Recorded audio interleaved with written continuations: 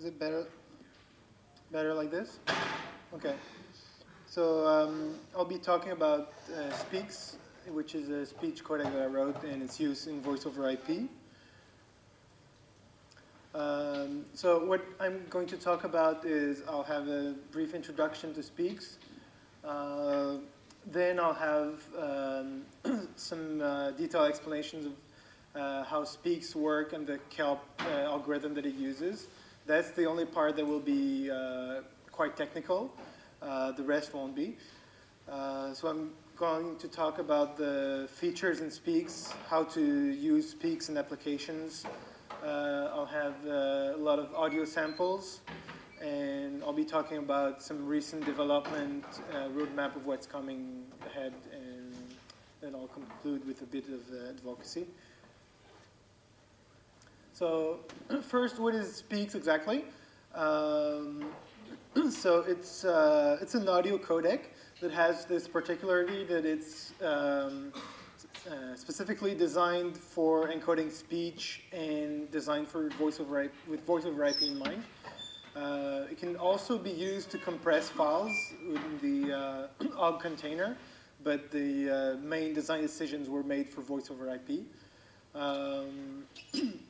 So it's open source, free software, whatever. It's licensed under the BSD license. It's mainly designed to avoid software patents. I've got a star there because it's not a trivial task to do.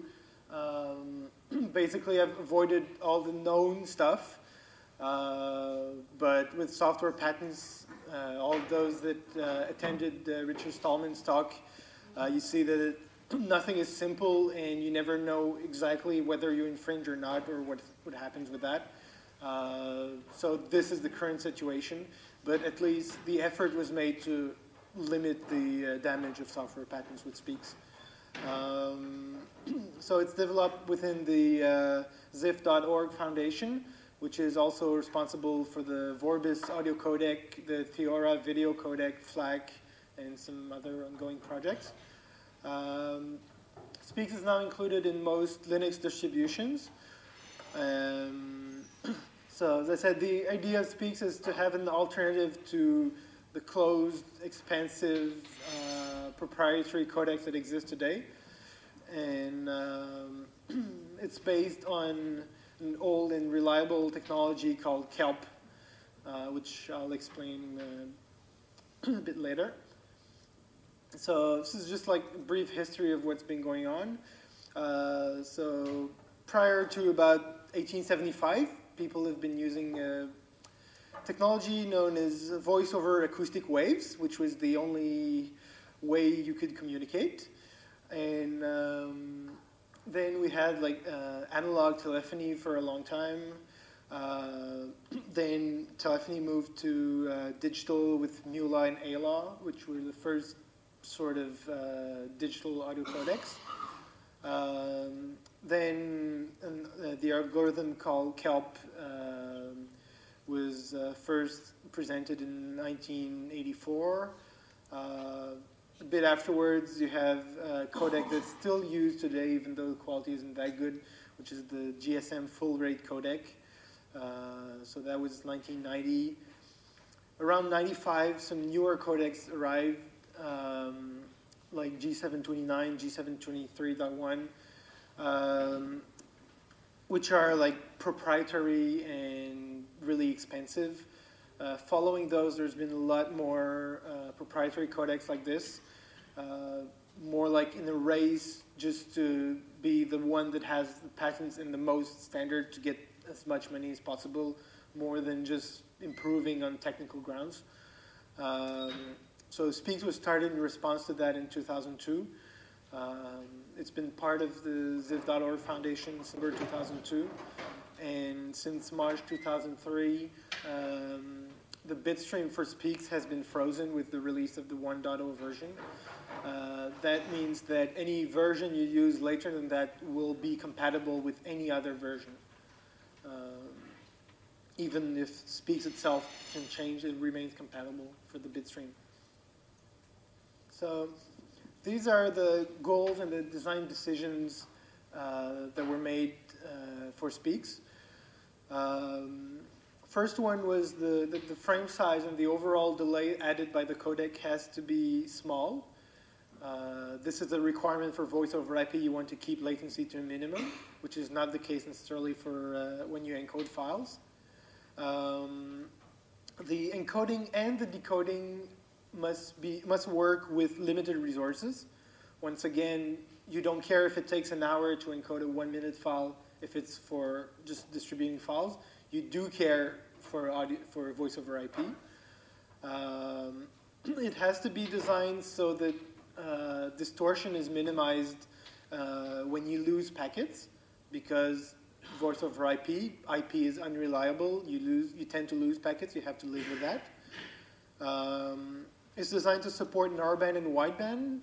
I'll explain what these are a bit later. Designed for multiple bit rates and multiple quality settings. Some people have a lot of bandwidth, some people have less, some want really good quality, some others just want to be able to understand what's being said. Yeah, and the idea is to achieve as good compression as possible while still avoiding software patents. All those requirements led to choosing Kelp, mainly because it has already been proven at both low bitrate and high bitrate. Many of the patents that related to Kelp has expired now, and with that, I'm still minimizing, unlike some other Kelp codecs, I'm minimizing the dependency between frames without going to the extreme. For those who know the ILBC codec that has like completely independent frames, but it comes with a price that's a bit too much. So Kelp still has some dependency, but not too much. So now I'll be talking about Kelp specifically. The acronym means Code Excited Linear Prediction. It first was presented in 1984, and it's still the most popular speech coding algorithm. The original version was sort of 100 times slower than real-time on a Cray supercomputer. So at the time it was presented, it was really nice idea, but it wasn't really practical. Since then, the machines have got faster, and people found a lot of ways to cut down on the complexity. So it can now run, pretty much every cell phone now uses some kind of Kelp variant. There's a lot of them. Many have patents on them. A lot of those patents are also standard specific. Like in this standard, I will initialize this variable to 0, and I have a patent on it. The main reason for that is when they divide the royalties, they look at the number of patents. They don't care if the patent is trivial, they just divide by the number of patents. So the general idea that I could summarize for Kelp is that if you take exactly the right noise and you filter it carefully, it may eventually sound like speech. And I'll show a demonstration of that later. Sorry, I tend to use speex instead of speech, but so in more detail, the main ideas of Kelp. First, it's to use linear prediction, also known as LPC. That means instead of encoding one sample directly, you predict what you think that sample would be worth based on the previous samples. So you can save a lot of bitrate there. It uses what's called perceptual weighting of the noise. That means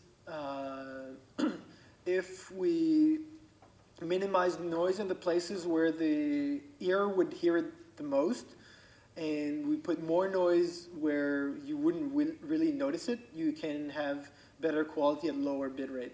That's used by most audio codecs now.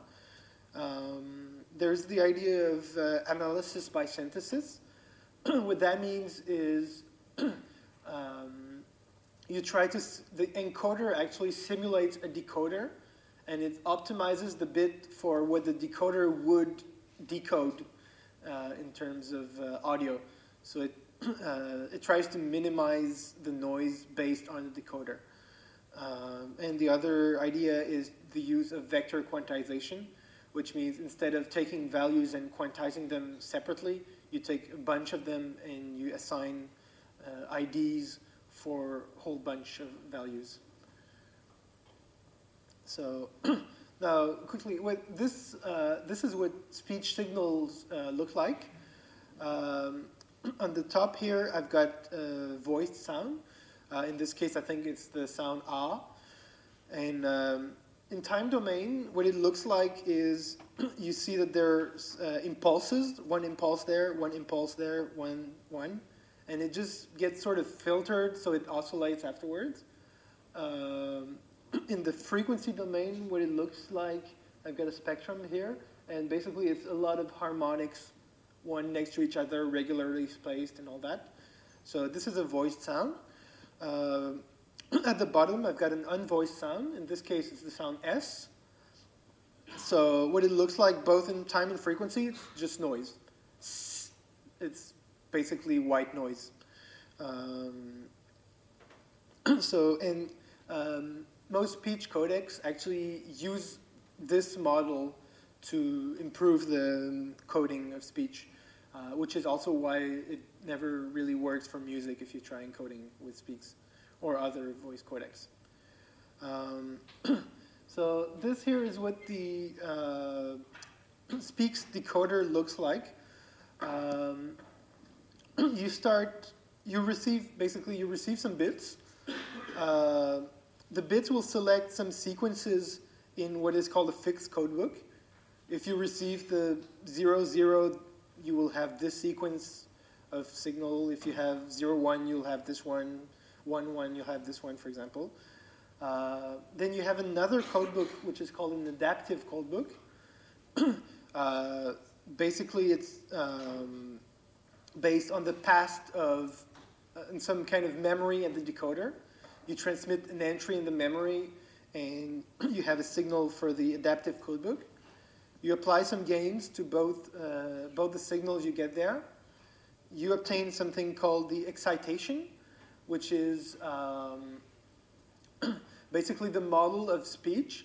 If I say the sound ah or e or o, in all cases, I've got at the bottom here, I just have the vocal cords vibrating at a certain rate. And the only difference between all the vowels, for example, is the shape of my vocal tract, which is represented as a filter based on an original excitation. So you have the excitation here, and the encoder transmits a filter. The decoder gets it and applies it to the excitation, and you get the final speech there. Now, what the encoder does, it's very similar to the decoder. All of this part here is the same as the decoder. The only thing it does is it has a decoder. It compares with the signal you're trying to encode. And the difference, which is basically the noise, it gets weighted so that some frequencies of the noise will get amplified, some will get dampened, so that the encoder will optimize the bits that will go to the fixed codebook, the adaptive codebook, and all the gains. It will optimize so that to reduce the output weighted noise. So here, what it actually looks and sounds like if you encode a particular sequence of speech. In here, I have the green signal is what is transmitted as fixed codebook for a certain, I think this is like an ah sound. So basically, it's pretty much noise. You can't figure anything out of that signal, except that it was carefully selected. If you look at the signal above, that one is from the adaptive codebook that is there. So it's the memory, the right memory of the excitation. And by the way, when I said this sounds basically like noise, I have like an audio sample of that.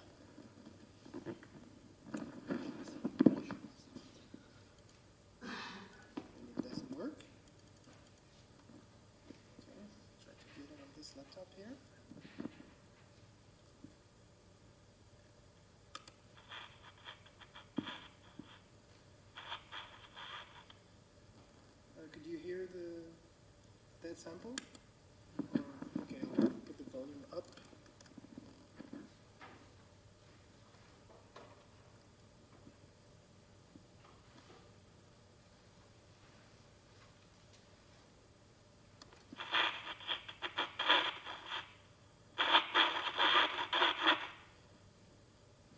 So this is basically what most of the bits in kelp get allocated to.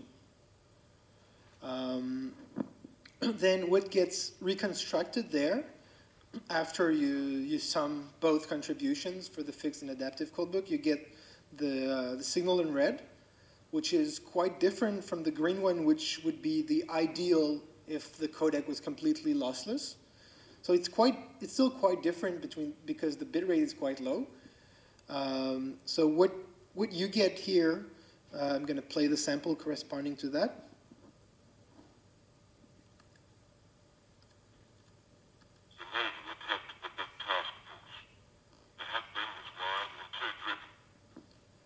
So you start hearing that it sounds a bit better, and after you apply the final the final filter that actually helps discriminate between any of the vowels or basically the shape of the spectrum, you get the last signal.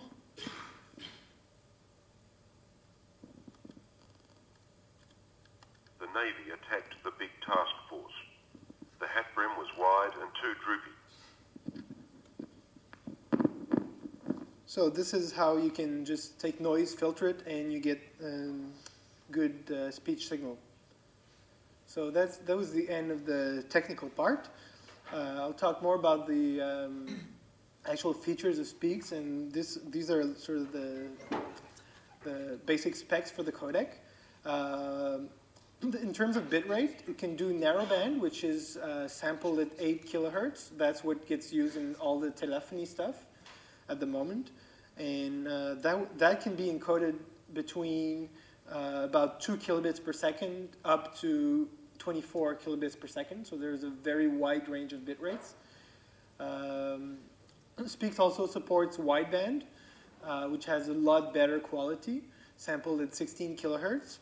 And those range from about 4 kilobits per second up to 42 kilobits per second. In terms of latency, latency is quite low, 25 milliseconds for narrowband, 29 milliseconds for wideband. The frames themselves have 20 seconds, and the rest is a bit of look ahead for the processing. Now, some of the features that speex have that not all the other codecs have. The first one is what I call the embedded wideband bitstream. That means that you can take wideband bitstream, you strip the last few bits, you give it to the narrowband decoder, and it will decode. You take a narrowband stream, you give it to the wideband decoder, it will still decode it. Of course, you won't have the higher frequencies, but you don't need to transcode or anything like that, which is very useful. It can also do variable bitrate. If what you're concerned is just maximizing quality with, on average, a certain bitrate, you can do that. In voice over IP, most of the time it's not that useful unless you have a lot of calls that go through the same path. So you can also do average bitrate, set what target bitrate you want, and it will adjust the quality. And it also has voice activity detection and supports discontinuous transmission, which means if there's silence, it can just stop transmitting at all, and the decoder will generate the background noise so that you think the communication is still alive, and when the talker starts again, then packets flow, the packets start flowing again. These are some tips if you want to have speex support in your application. The first thing you need to do if you want to support speex or have any codec in general is to figure out what your requirements are. That means mainly the quality versus bitrate trade-off. you want like really high quality and you're prepared to have like a higher bit rate, or is the channel capable of only 10 kilobits per second, so the bit rate has to be less than that. So you need to figure that one out first. My advice is to start from sample code that can already do encoding and decoding of speex. The speex manual has sample encoders and decoders which are rather simple to understand. If you're interested in files, there's the reference encoder and decoder that put everything in OGG the right way. So it's a lot better to start from there instead of just writing code and then figure out why it doesn't work. Then one very important thing is to make sure that you actually send speex the right input. That means sending the right format and the right sample rate and the right block size that the API expects. I've seen so many people sending MuLa to speex, whereas it requires linear 16-bit samples, and then wondering why is the sound really crap. That explains most of the problems using speex. Another thing that happens sometimes is some cheap sound cards sometimes have a DC offset, which means that the values aren't centered at 0, but for example centered at some pretty high value. This is something that most speech codecs don't like, and it tends to perform rather poorly. Of course, also a good thing to do is to use the right gains for the signals, not having some clipping on the input, because then the output will have clipping too. Not having like the input so small that the noise is fairly high in the input at the beginning. Very important, just listen to what's going on. Sometimes I've had messages on the mailing list, I encode this, and when I decode it, it's crap. And then I ask, well, how's the input? And they say, well, I don't know, I haven't listened to it. So this tends to be important. If you're sending crap, this is what you're going to get at the output. So listen to the input, listen to the decoded, use the speex-enc, speex-dec encoders and decoder, compare with that. If you're getting something different from the same bitrate, then most likely you did something wrong. And the last bit is to, when you're doing voice over IP, it's very important at the decoder that you call the right functions in speak to handle packet loss. Because if you lose packets, it's fine, speex can handle it, as long as you tell it that you lost a packet instead of just putting zeros. So that's something important. So I've got some speech samples here to give you an idea of what the quality is like.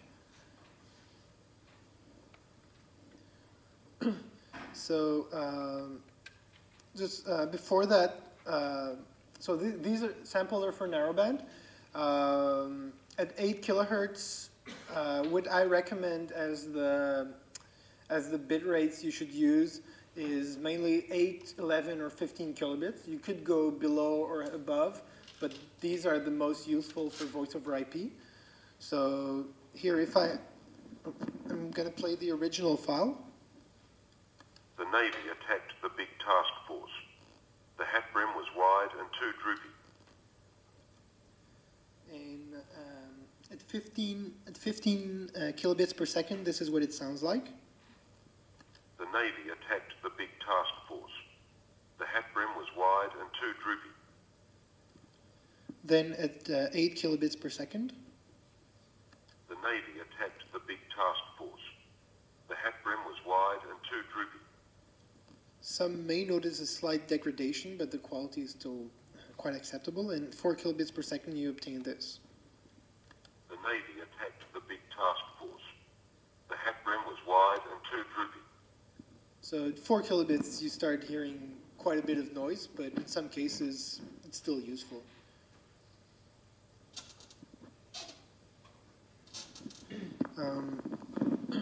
So in terms of what speex does compared to other codecs, have here some MOS cores that aren't, it's not a real MOS test. It was done using the tool called PESQ. And you have here, this is the quality, this is the bit rate. So the idea is to get as close to this corner as possible.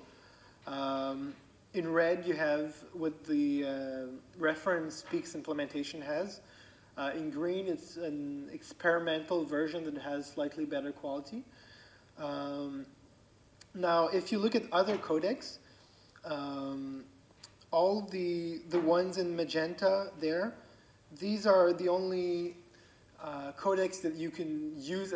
Before speex, these were the only codecs that you could use in free software. This one here is GSM, which you can see is fairly worse than speex. It's, the quality is just slightly better than speex at 6 kilobits, except the GSM is like 13 kilobits. These are ADPCM codecs. This is G711, which is MULA or ALAW. And now compared to proprietary codecs, it fares better than this one, which is G728. You've got ILBC there, which is also worse than speex in most conditions. The only codecs on this side are G729 and AMR narrowband. They're only slightly better, so the idea with speex was that you're pretty close to that, except that you don't need to pay very expensive royalties for the codec. Now, I've got this graph too for the complexity of speex. Here, what I have on this axis is basically how much faster than real time it is, or in other words, how many channels you could do on at the same time in a given CPU. So you see that generally the cost goes up as or the speed goes down as the bitrate increases, but you can still do around in the order of 100 times faster than real time in most of the narrowband modes, which is pretty much enough for most uses, unless you're doing like 200 channels at a time on the same machine. Then you need a very powerful one or something like that. Now, I'll have some samples for use of speex for wideband. Wideband means 16 kilohertz sampling rate. You have a lot more frequencies available.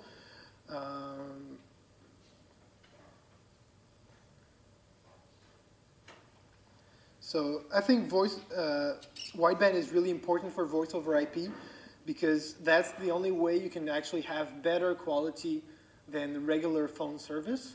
So instead of saying, well, use voice over IP, the quality is almost as good, but it's cheaper and stuff. You can say actually, not only is it cheaper, but I can have a lot better quality. So I think things should be moving there. The bitrate is a bit higher, but it's still not that expensive if you consider that just sending the IP packets over with RTP in it and UDP, the overhead is already 16 kilobits per second. So you might as well transmit good quality audio with that. So with speex, the narrowband and wideband are compatible. So if one side doesn't support wideband, it's easy to convert between the two. With speex, the bit rates that I recommend for wideband are the ones that are between 12.8 kilobits per second up to 27.8 kilobits per second. This is what I generally recommend, although you can go outside of that. So these are the samples that I have. The original is this one. This is an example of speex, an audio compression codec specifically tuned for the reproduction of human speech. Now, if I code this at 27.8 kilobits per second. This is an example of speex, an audio compression codec specifically tuned for the reproduction of human speech. So you'll have a hard time hearing the noise at that rate. I've got the 20 kilobits per second. This is an example of speex, an audio compression codec specifically tuned for the reproduction of human speech.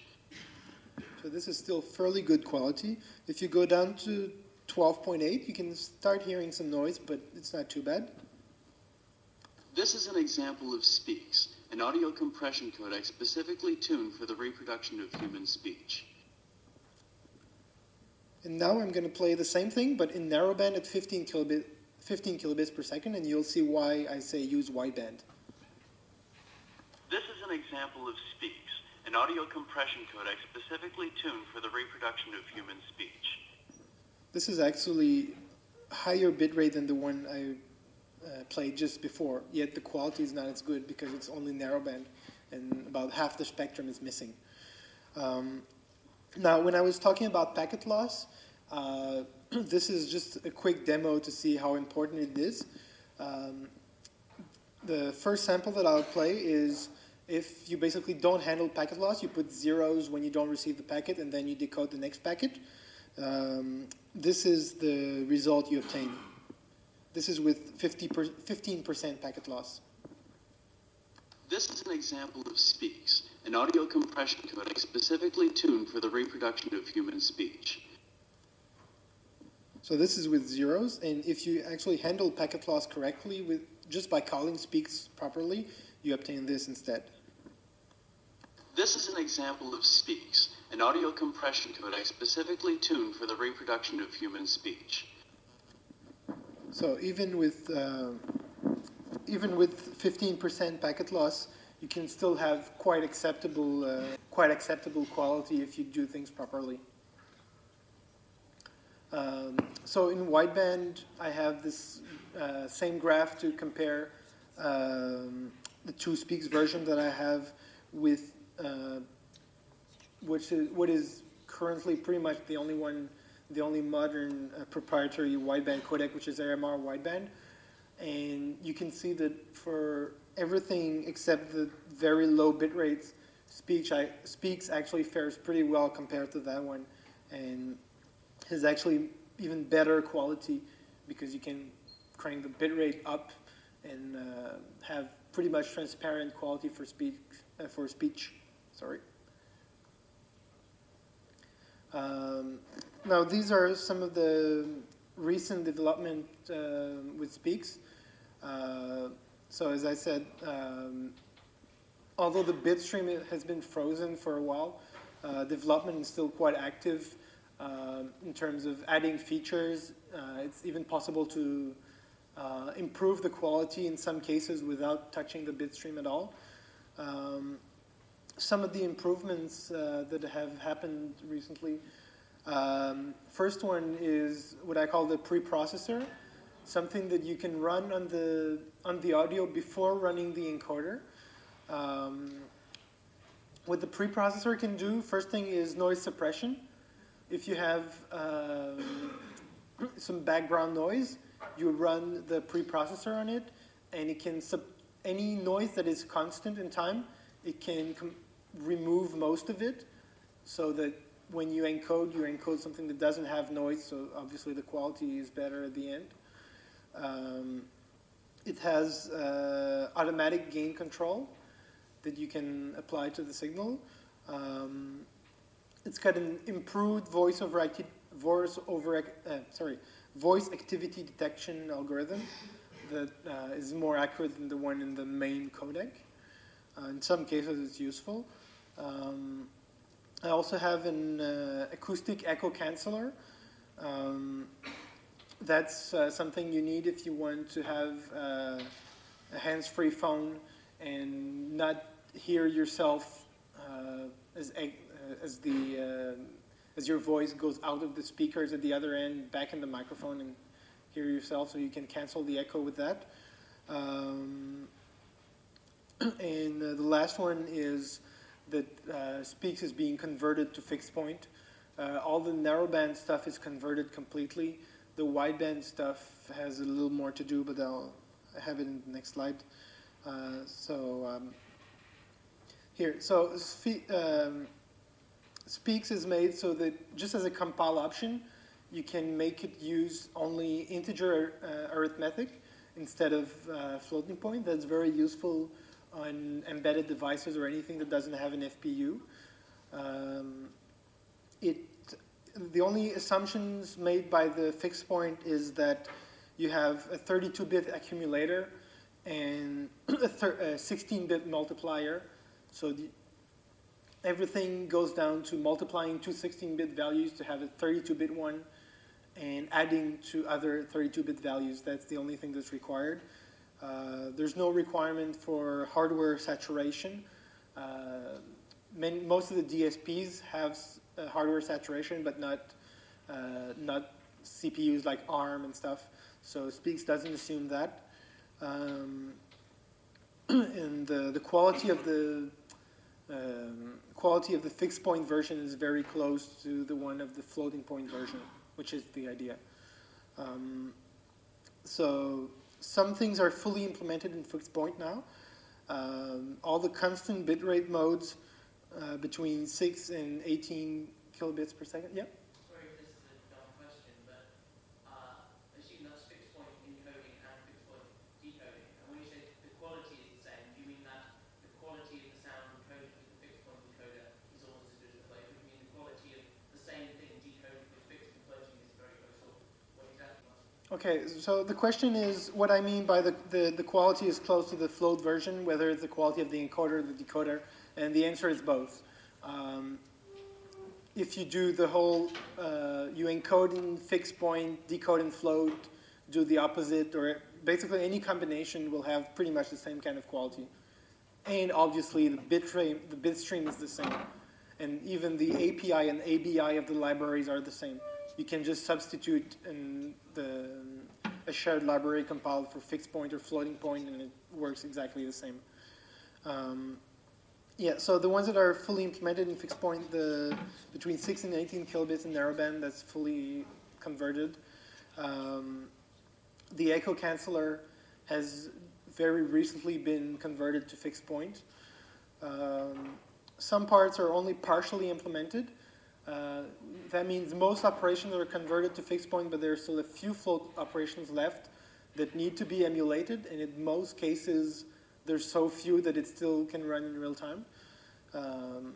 So all the other narrowband bit rates that aren't fully implemented are almost complete, so you can still use them on an ARM chip, for example. The wideband is almost completed. And the only one that's really not implemented in fixed point at all is the preprocessor so far. So you can't have the noise suppression running on an ARM chip. Now, in terms of speex in the embedded world, it's been mainly working on 3 architectures that I know of. There might be other ones that can use it. So the first one is the ARM architecture. speex has actually some assembly optimizations for both the V4 and V5E architectures. It can run pretty fast in the ARM chips. And it can be used, I've used it before with Linux and GCC. Another embedded chip is the Analog Devices Blackfin DSP. That one also has assembly optimizations for it. The interesting thing about it is it has a completely free development kit that goes with it. You can buy very cheaply a development board that's actually released. The schematics of the board is actually GPL, and you can run UC Linux on it with GCC. Linphone has been ported to it, so you have a complete voice over IP kit for that chip. And so this is the URL where you can get all the information and even like buy the board, which is called a STAM board. And the last DSP is the Texas Instruments C54, C55s, and C6000.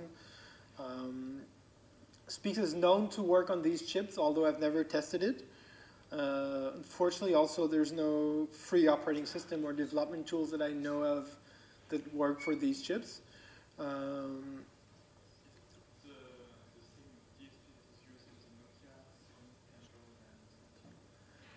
The question is it that DSP that's used in the latest Nokia 7 something? I think, if I understood correctly, that the chip, yeah, okay, good. I think that device actually has an ARM plus takes C5, I'm sorry? It's a dual core processor. ARM on the other side and C55 on the other side. Okay, so just to repeat, it's a dual core ARM plus C55.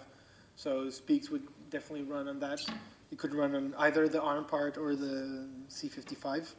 The C54 is actually not recommended for now because the standard TI compiler tends to generate stupid things like calling functions for every multiplication, which is probably not what you want, and it tends to run really slow on that. So until that is sort of fixed, it's not really recommended. Now, where this is going at the moment, what's currently in progress is there is an speex over RTP draft at the IETF, so we're pushing that one and standardizing speex for use in RTP, SIP, and all that. The porting to fixed point is still ongoing and will continue until everything has been converted to fixed point. And you saw some curves with speex in red and green. The green one was actually speex using the Vorbis psychoacoustic model to shape noise better than what it does by default.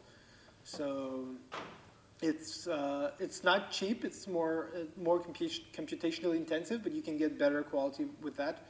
And it's still ongoing that I'm trying to increase the quality using that. Now, some possible improvements that that could be done in case there's any volunteer that wants to do some speak stuff.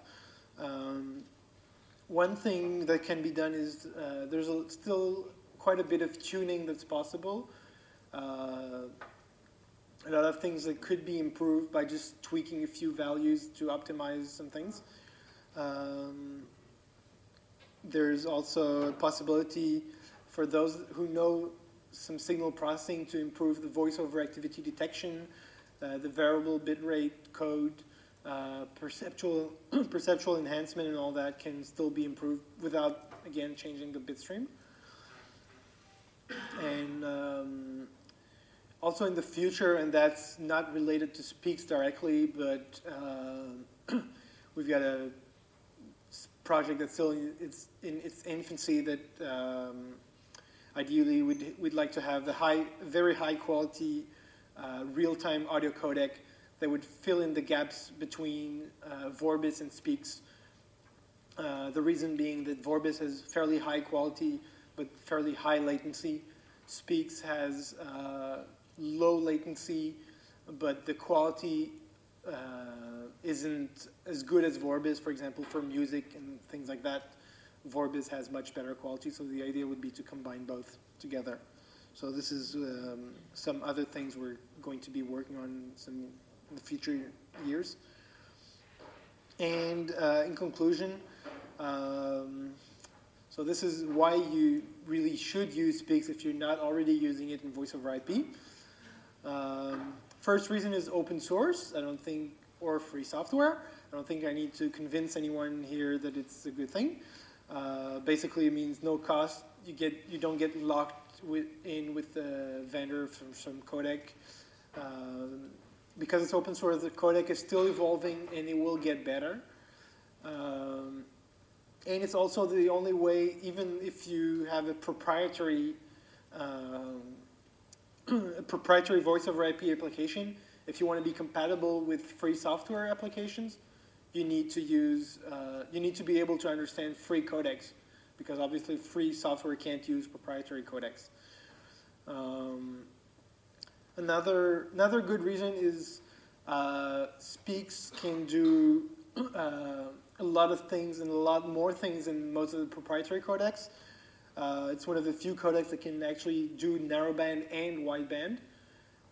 Unlike most codecs that do like narrowband at this bitrate, and if you want another bitrate, you need to get another codec, and that gets complicated. So speex does pretty much everything, It covers a very wide range of bit rate between 2 kilobits per second to 44 kilobits per second. This is more than any speech codec that I know of by a wide margin. It's very flexible. You can tweak a lot of things with the library. You can even tell it if you want to optimize for CPU time or optimize for quality and things like that. There's a lot of things you can change. And it's basically easy to use. The libspeex library has a clean and simple API. And of course, there's some community support. If you have questions, you can ask on the mailing list. There's also an RC channel, #speex, and the website, which is sort of below the screen, www.speex.org. And that concludes my talk. These are some of the software that supports speex right now. Only have free software there. There are more. I'm sorry for all of the ones that I forgot in this list. So, is there any question? Yes? So the question is, what's the adoption for SIP phone manufacturers? In terms of support, in soft phones, most of the free soft phones supported at the moment. In terms of hard phones, I'm not aware of phones that support it now. Although I think it is coming now. The fixed point port is relatively recent, and ever since it happens, I see a lot of there's been a lot of activity on the mailing list about people implementing speex on all kinds of DSPs. I don't know all the companies they're working for, but I would expect to see several hard phones coming in the near future. Yes?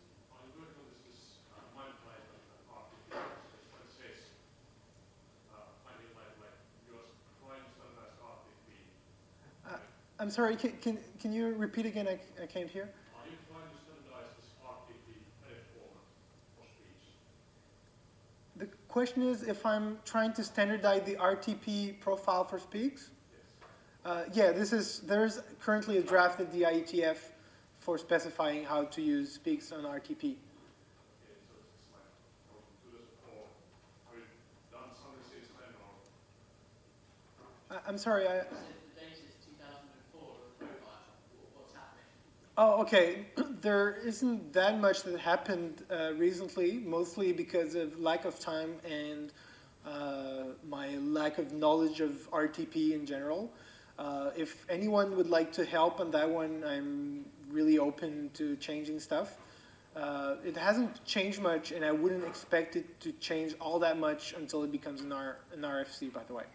But if you have any comments or you want to help, I'm definitely open to that. Yes? I see that there is an acoustic cancellation in speex. Is there a difference in the implementation between the acoustic cancellation and the line echo cancellation that we can see in the gauge, for example, but also graphic gauge? In other words, is it possible to use the acoustic echo cancellation of speex in order to cancel the echo which are generated by the PSTN lines? Okay, so the question is basically what's the difference between acoustic echo canceller and a line echo canceller, and can we use the speex echo canceller for line echo cancellation? And basically the main difference is that acoustic echo cancellation is a much harder problem, and the filter length is usually longer. So even though I haven't really tested it, the acoustic echo canceller in speex can most likely be used to cancel line echo. It's just simpler. The algorithm that I'm using in speex is different than the NLMS algorithm, which is usually used for line echo. The one I have in speex is usually faster. The main difference, for example, I'm trying to work with Mark Spencer to use the speex echo canceller and asterisk to cancel line echo. The main thing that needs to be solved at the moment is the fact that the speex echo canceller works on blocks. Usually it expects like a 10 millisecond or 20 millisecond block, cancel the echo for that block. It doesn't work on a sample by sample basis. That's the main difference. Any other question? Yes? Maybe stupid question, but do you know how speex compares to codec The question is how speex compares to the codec used in Skype. I'm not that familiar with Skype. I think it uses ILBC and ISAC. The ILBC is the narrowband codec, which I have in this slide.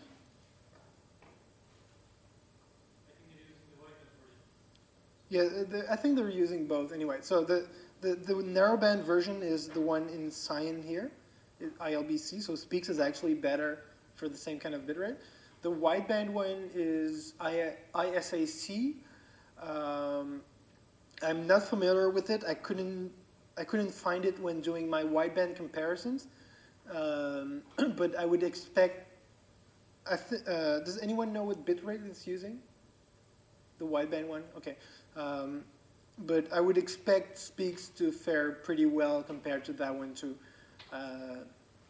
considering that it already goes pretty well against AMR wideband.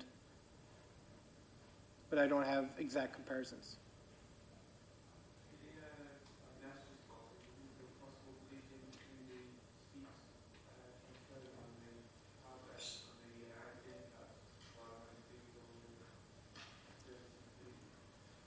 The question is if it's possible to...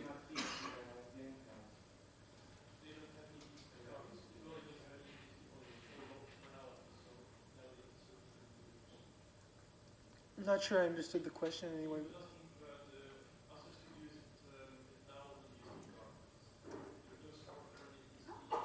If asterisk support... Oh, okay.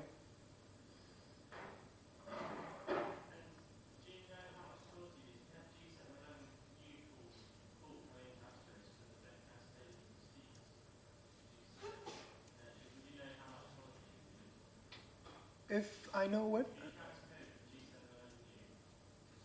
Yeah. So the question is transcoding from G711 MULA to speex. I haven't done any formal testing with that, but I would assume you would get roughly the same quality as these here, which are from linear 16-bit. MULA has a slight degradation, but I don't think it's that major. Probably in the same kind of degradation that you have for other codecs when you transcode from MULA. Any other question?